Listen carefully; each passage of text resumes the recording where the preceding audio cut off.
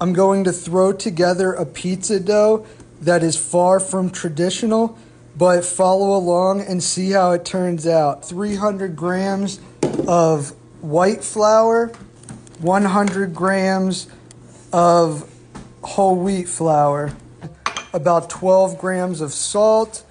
Incorporate the flours and salt together, 100 grams of starter, 250 grams of water. The dough's been resting for 30 minutes.